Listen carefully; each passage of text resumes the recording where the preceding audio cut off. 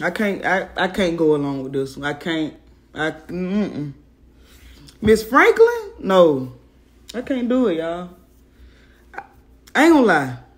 I did think hard on it. I thought hard about it. I did. I started playing the words in my head like, you make me feel like a natural woman. Like, come on. If you meet somebody that make you feel like a natural woman, you winning, man. That's goals. That's goals, man. I've been waiting on some woman to make me feel like a natural man. Like, let's make this thing the anthem. Like, this song should be made the anthem for the LGBTQ community, right? Like, if we get somebody that make us feel like a natural one, like, I'm waiting on somebody to make me feel like a natural man.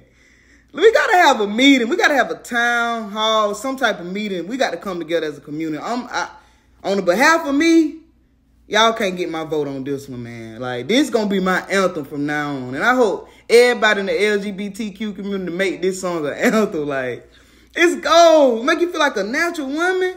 Make me feel like a natural man. Come on, y'all.